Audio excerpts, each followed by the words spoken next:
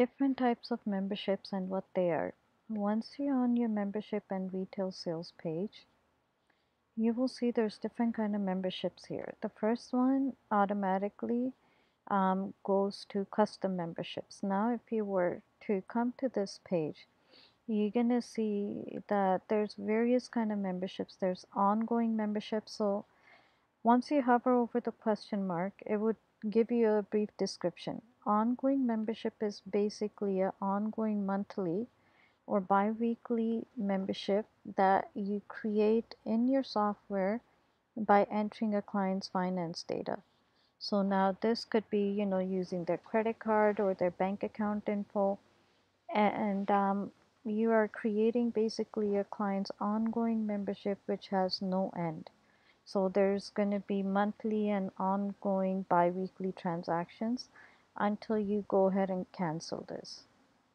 Ongoing in-house, if we were to hover over the question mark, is creating somebody's ongoing membership without having to enter their finance data in the software. Again, this is for gym owners that like to collect cash, within the gym, right? On monthly basis or bi-weekly basis, but they don't want to enter the person's credit card or their bank account info. Prepaid in-house is where you're collecting upfront prepaid payment in-house without having to enter their finance data in the software.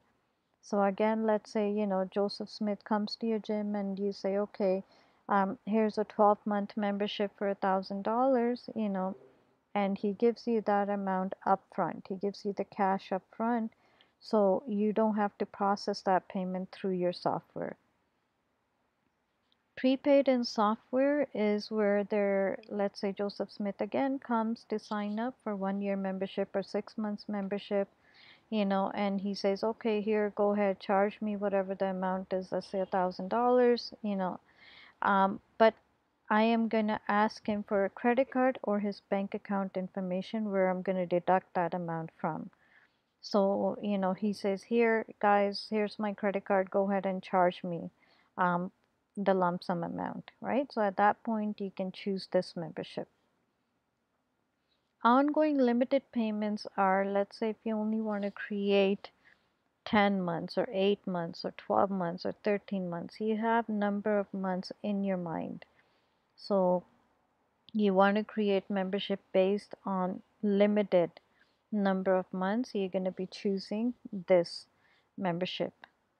Sessions is more for private sessions. So let's say, if you have individual sessions that you're offering, let's say one-on-ones or any kind of private sessions, right? You can charge them again by entering their credit card data in the software, by entering their finance data, could be credit card or could be bank account.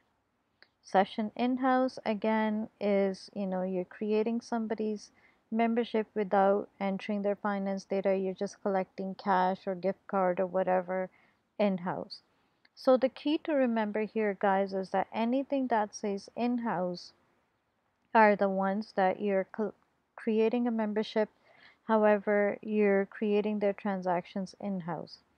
Anything without the word in-house, ongoing, in software, limited payments, sessions, these are all by entering the finance data in your software.